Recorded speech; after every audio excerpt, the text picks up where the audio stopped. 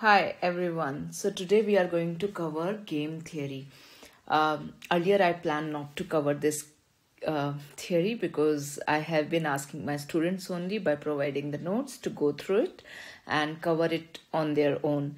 Of late I started realizing that there are a lot of times when we are actually mentioning game theory, and I feel that it can create a lot of confusion if it is not understood well. So today in this video I'll be describing very briefly about the application part of game theory.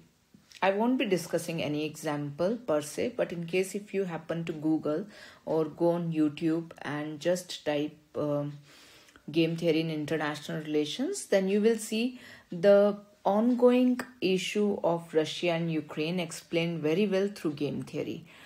So without further ado, I'll start game theory, and first I'll start with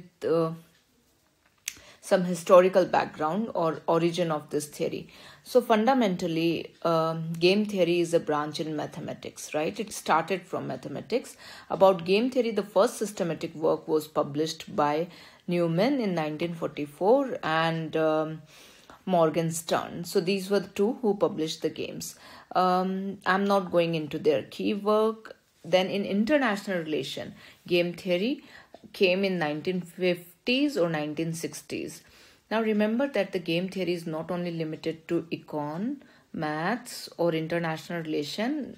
It's in computer science, biology, and lot of other streams also have been applying game theory. Right now, this prisoner's dilemma, which is very famous game in this game theory, this is actually formulated by mathematician A.W. Tucker, right? So he's the one who formulated this game. Now if we see that where can we apply this game theory, then this is basically applied on decision making, right? If you actually see international politics, then lot of time state actors, they are just playing an important role in implementing the decisions, right, on the other countries or taking a better decision for themselves. How decisions are taken in a situation of conflict, it tries to predict the strategies and steps of groups of individuals involved in a conflict. So this is basically what the game theory does all about, right? It just predicts the next moves, strategies, and create the whole scenario that how a state actor can move in a particular direction. So this is what the game theory is about. Now when you when you think about this prisoner dilemma, then I'm sure you might have heard about chicken's game also, right? And you might have wondered that are these two the part of game theory? So yes, actually they are the three games of game theory. One is prisoner's dilemma, second one is stag hunt, and the third one is chicken's game. I'll tell you in briefly what these three games are all about and how they are applied on the decision making. Now when I go further, then the game theory is actually further bifurcated into two kind of outcomes, right? So the outcome can be seen either in zero-sum game, where one will win and the second one will lose, right?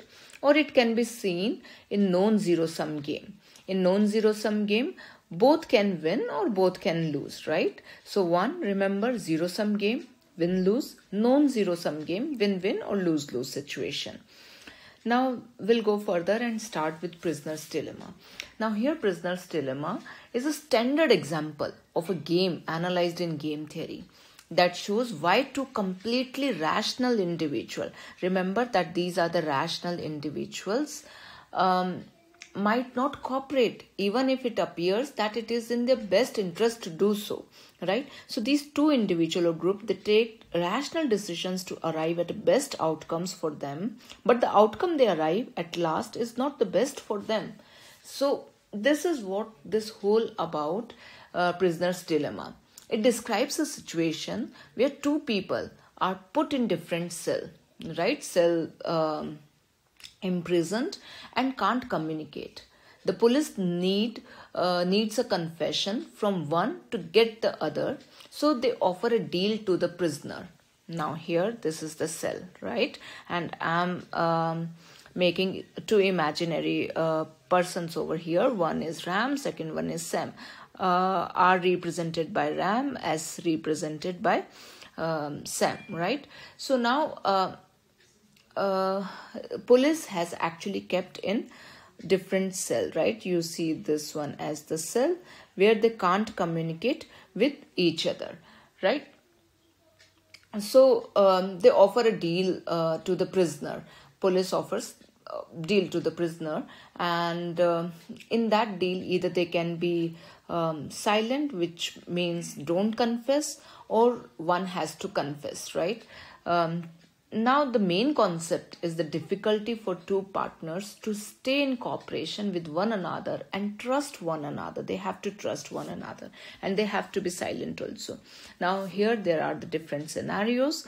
Now what the police says,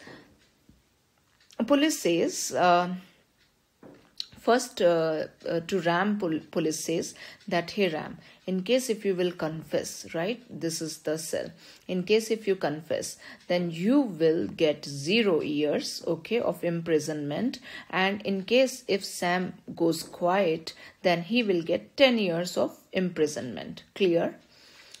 Vice versa, it tells to the other prisoner here, and it says that in case if Ram goes quiet, then Ram will get 10 years, and in case if Sam confesses, then Sam will get 0 year. So I hope that you understood these two opposite things, right?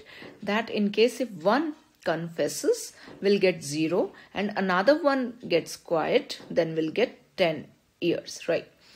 Now, then police says that in case if both of you confess, then both of you will get 5 years, right? And in case if both of you don't confess, then both of you will get 1 year, right? So opposite to this right here. Now, the best situation could have been this, where both they are getting 1 year. But now to get this 1 year, both they have to be quiet. They have to trust each other, which they do not do it, and they end up getting 5 year. They both confess, thinking that this would maximize their benefit, and they both happen to get this 5 years thing. So this is what's happening around the world. If you take this nuclear race example, then this is what has been happening, where both the countries, or the number of the countries, they have been increasing their nuclear weapons, just thinking that the other country is also doing so, right? So arm race, which has been just going on since Cold War, this is a best example of this prisoner's dilemma, where the parties are not trusting each other and they are working in silos, right? So this is the example of this prisoner's dilemma. Then further to this one, the second game comes, which is of chicken's game. Now chicken's game means that both the countries, or both the groups, both the drivers, they are racing towards each other. They are competing, okay, with one another. Now they reach to a certain point where they feel that in case if one will swerve, that means if one will take a U-turn, then that person would be called a chicken or coward, right? So no one wants to take this one. Both they just keep going on. You have the current situation of Russia and Ukraine. The war has been just going on from past 7 months because they don't want to be called as chicken or the coward. You have many more situations. North Korea, which has been just increasing its nuclear weapons. This is the situation of security dilemma as well as chicken's game. I hope this second game is also clear to you. Then we go to the third game, which is called as stag hunt. So this stag hunt game, this describes the conflict between safety and social cooperation. Okay, so this is safety versus social cooperation. A situation when two individuals go out on a hunt. Each can individually choose to hunt a stag or hunt a hare, right? So either they can choose to hunt hare or a stag. Now, if one person chooses to go for this one, then the rest of the people can go for the stag, or individually they will go for that one. If an individual hunts a stag, he must have the cooperation of his partner in order to succeed, right? It's a big hunting game. An individual can get a hare by himself, but hare is worthless than a stag, right? Because stag can just fill up the tummy of everyone, right? So this is the group of this is a game of selfish gains versus collective good. So a stag hunt is a game with two pure strategies, which is called as Nash equilibrium. One that is risk dominant, another that is payoff dominant.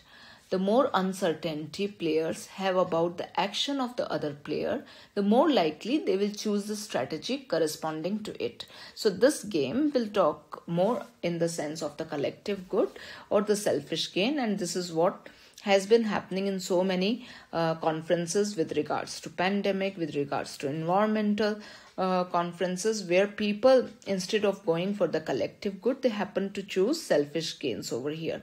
I hope this example is also clear. Now these three examples are giving you a clearer picture in the world, that how the world is working, right? Why the cooperation is becoming difficult, why people are just racing, why they are working more in silos than working together. I hope game theory is clear to you. In case if you want to watch some good relevant examples connected to this one, then I would highly suggest you to watch Russia-Ukraine example, which is connected to game theory on YouTube. Alright, thank you for watching this video.